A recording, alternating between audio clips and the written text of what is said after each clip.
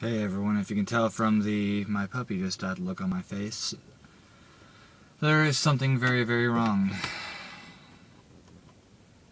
Well, I was walking and my camera fell out of my hand, landed on the side with the screen that comes out.